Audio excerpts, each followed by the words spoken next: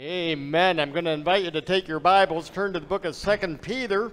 Chapter 2 is where we're going to be here this morning.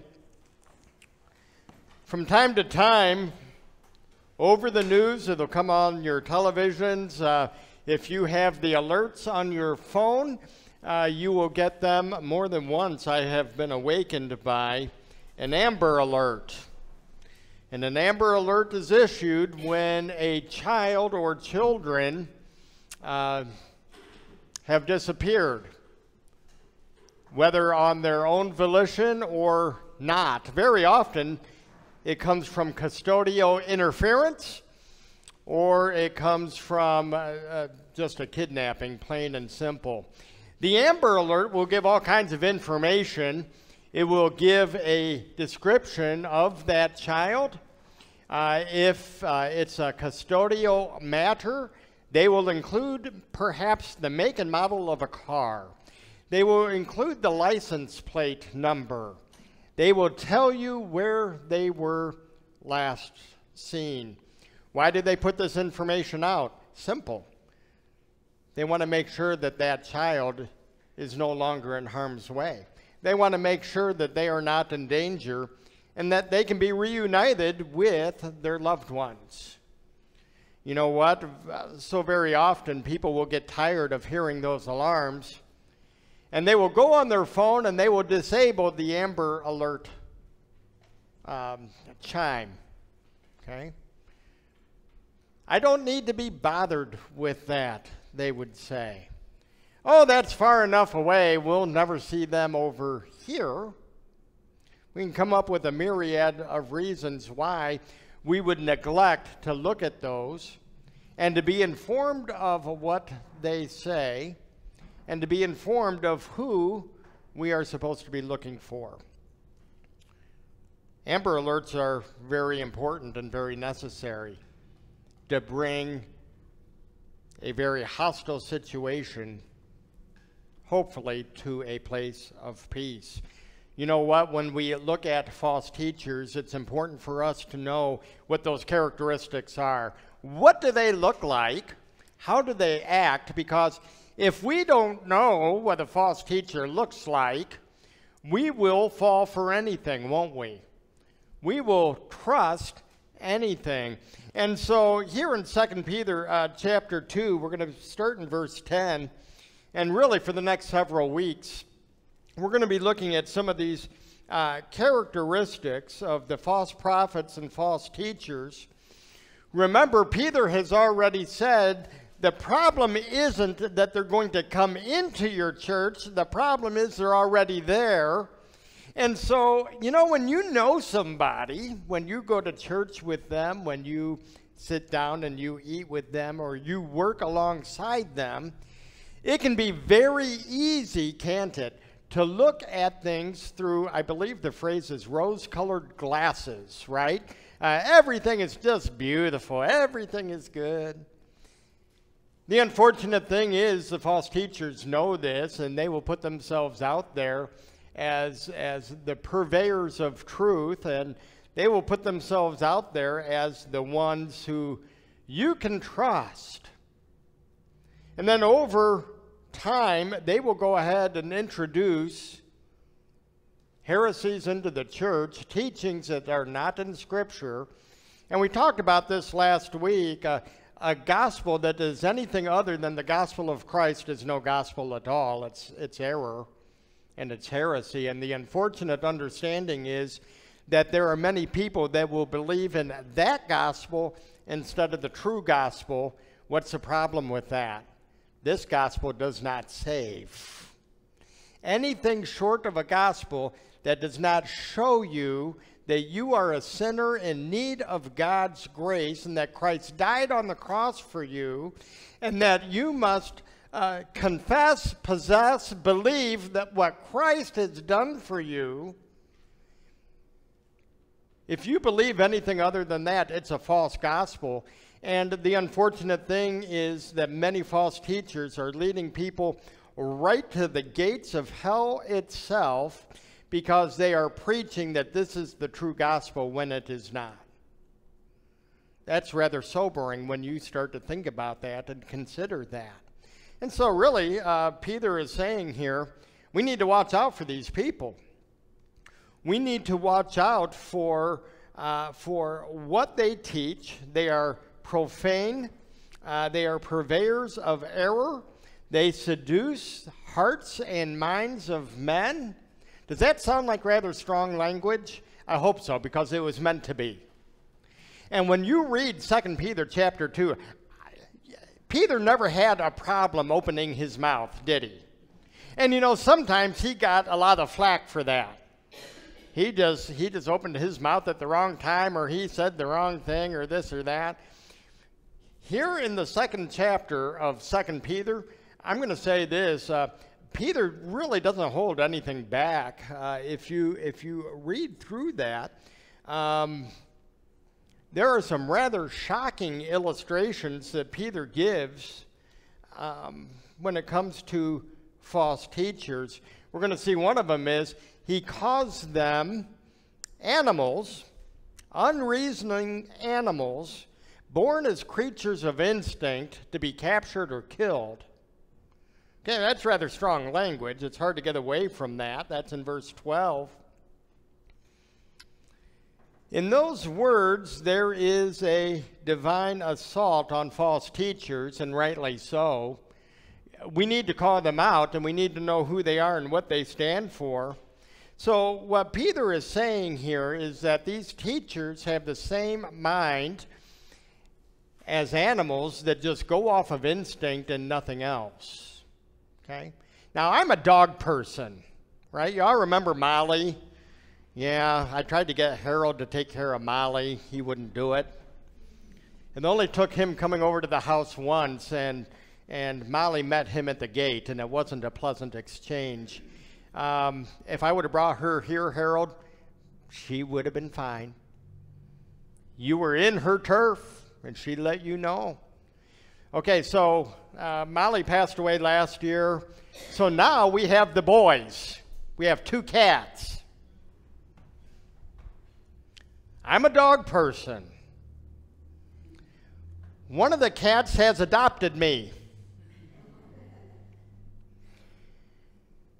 And I will sit down on the couch, and pretty soon that crazy cat will come over and just plop down right beside me. Karen is over on the other side of the couch, and so this cat is kind of going back and forth sometimes. And we just get the biggest kick out of it. I've never been adopted by a cat before. One of the things I'm reminded of is, you know, this cat, as crazy as this cat is, can't seem to make up his mind between Karen and I. I mean, go back and forth, back and forth, back and forth, to the point where either Karen or I will say out loud, pick one or the other, just stop. So many times animals are that way, right? They're creatures of instinct. And they will adapt to whatever environment that they are in. They will do anything that they can do. Quite honestly, they do what they want to do. Why? They can't reason. That's what makes us different than cats, for example. That's what makes us different from dogs. We have the ability to reason, right? Animals can't do that. And what Peter is saying here, he is saying that these false teachers are just as bad as those animals that operate solely on self-indulgence. They act entirely on instinct. There's no rational thought that they have. They cannot balance your checkbook. They cannot do this or do that. And so here the false teachers are described in this way. You know, you might ask the question, boy, Peter spends an awful lot of time talking about false teachers. Why does he get so angry? Why does he get so upset at these false teachers? Well, the answer is really quite simple. The answer is this: Peter is a pastor. How's that for a simple answer? Peter's a pastor. He has been given by the Lord himself the task of shepherding the flock. That was what Peter was to do. He was to shepherd the master's sheep. And so you'll remember back in the Gospels, several times Peter was told, feed my sheep, feed my lambs, feed my sheep. Remember that? He was given the role of the shepherd. He was to feed the flock, and that's a very serious calling. So from the very outset, Peter was called to be a shepherd who fed the sheep, and he gets angry and upset when there are false teachers who will come in to poison the sheep. That's why he gets so angry and why he gets so upset. There was a story told of a man, prices are going up everywhere, right? And this man had a mule, and he would feed this mule some oats. Well, pretty soon, oats got expensive. So he decided that he would go ahead and slowly over time, he would replace the oats with sawdust. Well, you can imagine what happened. Everything was okay for a little bit. But eventually, the mule died. Why? The diet was no good. That sawdust was poison. Can you imagine what that would do? Well, the case is true spiritually as well. The changeover from truth to error is sometimes a slow process, but the end result is exactly the same. How many people do you know that have been shipwrecked in their faith because they have believed error and they have followed a lie? It happens so very often. And so here you have Peter, you have the man of God. He's exhibiting the passion of a pastor. The sheep that he has been given to shepherd, he wants to make sure that they are grounded, that they are protected, that they are well taken care of. And so this is why Peter gets so angry and upset. The first 10 verses of 2 Peter chapter 2, some pretty strong language in there. We reach the middle of verse 10. You might think Peter has finally got it out of his system. But yet he doesn't. He keeps going on. And as he is doing that for the purpose of showing us what these false teachers look like. And so in verses 10 through 16, we see this description. I'm going to go ahead and read it. And especially those who indulge in the lust of defiling passion, despising authority. We talked about that last week. Bold and willful, they do not tremble as they blaspheme the glorious ones, whereas angels, though greater in might and power, do not pronounce a blasphemous judgment against them before the Lord. Verse 12, but these, like irrational animals, creatures of instinct, born to be caught and destroyed, blaspheming about matters of which they are ignorant, will also be destroyed in their destruction, suffering wrong as the wage for their wrongdoing. They count it pleasure to revel in the daytime. They are blots and blemishes, reveling in their deceptions while they feast with you. They have eyes full of adultery, insatiable for sin. They entice unsteady souls. They have hearts trained in greed. Accursed children, forsaking the right way, they have gone astray.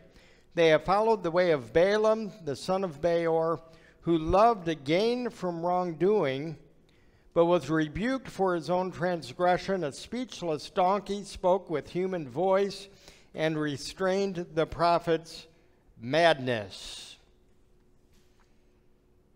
There's a lot of stuff there. in verses 10 through 12, we see this, that one of the marks of a false teacher is that they are rebellious. They are rebellious. And so the apostles and the teachers emphasized purity. They emphasized cleanliness before God. But the false teachers in the church denied these standards. And can I say that in their eyes, anything went. You could do whatever you wished. They denied these standards that were demonstrated in their desires of the flesh, pollution, corruption, defilement of the flesh. These are desires of the sinful nature. And the false teachers would say, that's okay. You don't need to worry about that. We talked about Sodom and Gomorrah. They really should have worried about that. And yet the false teachers say, that's okay. There's no worry there. Does this sound very familiar to the book of Jude? It should, because there is a lot of carryover that we find here. We are told, I believe it's in the King James, that word bold that you see. Let me see here, verse 10. Another word for that, I believe in the King James Version, is presumptuous. They are bold, they are presumptuous. They are arrogant. And they are arrogant to the point where they will blaspheme. They will blaspheme and slander the celestial beings. And we saw this also in the book of Jude. What did the book of Jude say? You know what? The angels wouldn't dare do that. They left that to God himself. And here, the arrogance of these false teachers who will do what the angels will not. What does that look like for us? Well, you know what? For the false teachers today, it's going to look something like this. Kenneth Copeland, in one of his messages that he did, this was back in 2020, he decreed that COVID was gone and was no more. This was right at the beginning of the pandemic. Okay, what do we know about COVID? Karen and I just had it. Boy, we wish he was right. He wasn't right. How do we know that? I believe right now, if I remember the figure correctly, somebody correct me if I'm wrong, worldwide they're saying over 1 million people have passed from COVID. You know what? When Kenneth Copeland said, the Lord told me that COVID is done and that the entire United States of America is healed and there will be no more COVID, and the numbers only went up. The arrogance, the presumptuous attitudes that are presented there. Folks, that's a problem. Whenever you say, the Lord told me, you better be sure the Lord told you. Did the Lord tell him that COVID was going to be done at noon on that day? Which God? Karen is right. The boldness and the presumptuous attitudes that they have. We need to be careful, and we need to understand that this is a real thing. They will be arrogant. They will slander those who would disagree. We'll be talking about that here in a few weeks. And come to find out, they were very ignorant about the very things that they blasphemed. Have you ever noticed that most people have an opinion on something they know nothing about?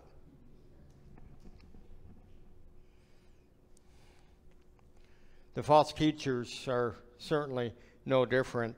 False teachers have such arrogant self-will. They imagine that they are powerful, that they are headstrong, yet they are rebellious, reckless in every way. They believe that they are superior in power and authority. There are some false teachers that will claim they can control the weather. Who can control the weather? A sovereign God sure can.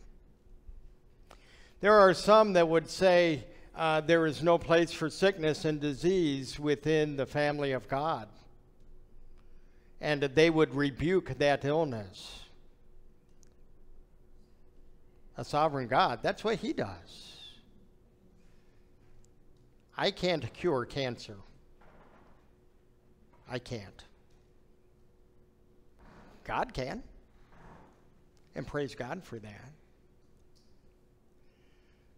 But they have it on authority that they can do anything.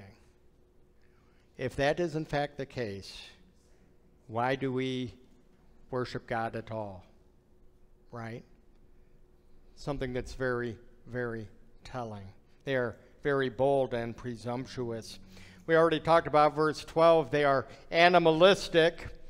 These, like irrational animals, creatures of instinct, born to be caught and destroyed, blaspheming about matters of which they are ignorant, they will be destroyed in their own destruction. They are like the beasts that you would find in the very first century. They operated from instinct. They were locked into their sin natures rather than rational choice. What a description that is. Rather harsh language. Peter uses that because he calls out those that would preach heresy for what they really are. A departure from the gospel. Verse 13 says this: they are deceitful. Suffering wrong is the wage for their wrongdoing. They count it pleasure to revel in the daytime. They are blots and blemishes, reveling in their deceptions while they feast with you. There's a word play there, and really what's being said is this: they will be caught up in their own webs. Webs of lies and deceit, they will be caught there. They will be paid back with harm for the harm that they have caused to others. What does that harm look like? Well, preaching a false gospel, for one. One of the cruelest things that I have ever seen would be, and I've seen it several times, so many of these false teachers will have a healing service and will pray over somebody that has stage 4 cancer, for example. You're healed. You don't need to go to a doctor anymore. You don't need to take your medicine anymore.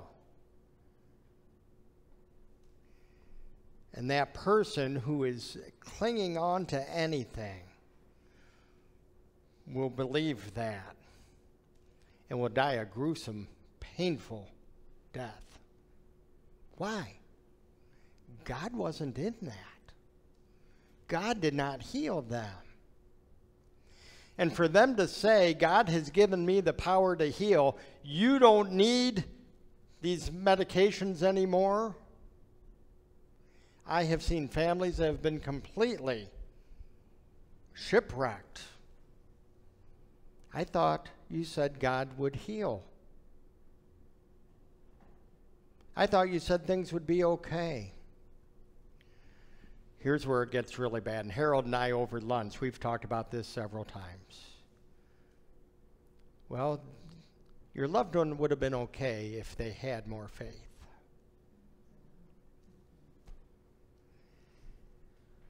That just makes me mad. Your loved one didn't have enough faith. I wonder how the martyrs felt about that. I wonder how the disciples felt about that. Yeah, you're going to be killed, but if you had enough faith, you'd be okay. How about those with COVID? So many of God's faithful who have had COVID, and I've done a lot of funerals over the last several years for people, born again children of God. You know what? This wasn't an issue of them not having faith. That has nothing to do with it. It has everything to do with a sovereign God. Look at your family. I look at my family, and everything that we've been through, that you've been through. I've been invited into some of your situations, and I've prayed with you, and I know where you've been. That is nothing short of spiritual abuse. And they will be judged for that. They will be judged for that. They revel in deceit. They are deceived, and they deceive others as well. God has a lot to say about that. And they will be judged for the injustices that they do to others. 2 Peter 2:14 says that they are chronic sinners. They are chronic sinners. They have eyes full of adultery, insatiable for sin. They entice unsteady souls. They have hearts trained in greed, accursed children. What does that mean? Does that mean that we don't sin? No, we do sin, don't we? Of course we do. Thought, attitude, action. We sin. What Peter is saying here is that you are unceasing in your sin. You know what? When we sin, the Holy Spirit of God convicts us, right? That's what he does. And we are told to repent of that sin. 1 John 1:9. If we confess our sins, when we do that, he is faithful, he is just, he forgives us, he cleanses us. 1 John 3:9, no one born of God makes a practice of sinning. It's not your lifestyle. It's not what you do. For God's seed abides in him.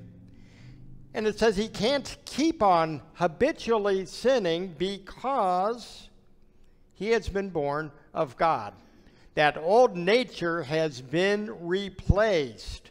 You are a new creation in Christ, and their deceit was aimed at seducing, at baiting or enticing the unwary and the unsteadfast. They had become specialists in greed. They let the almighty dollar be their God. In the Greek, having a heart exercised in greed, it comes from the same word that we get the word gymnasium. How many of y'all just love gym class?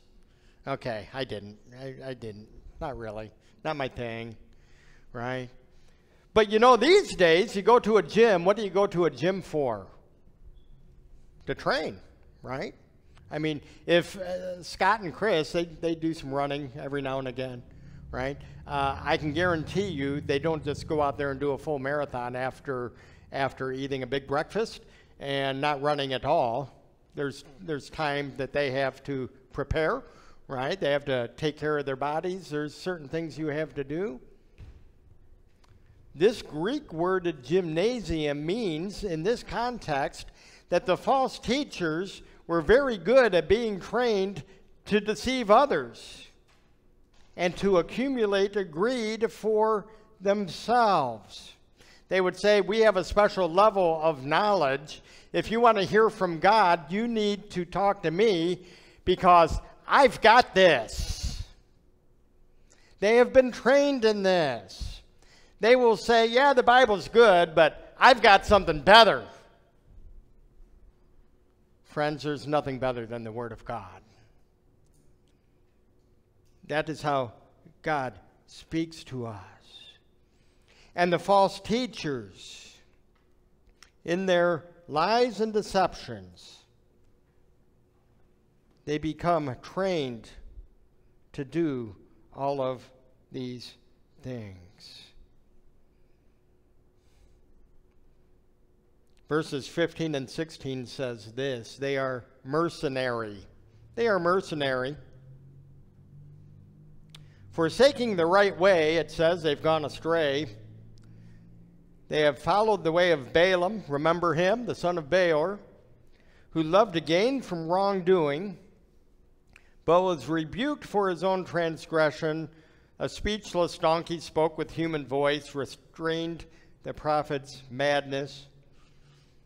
Peter goes back into the Old Testament and gives that illustration that we find there.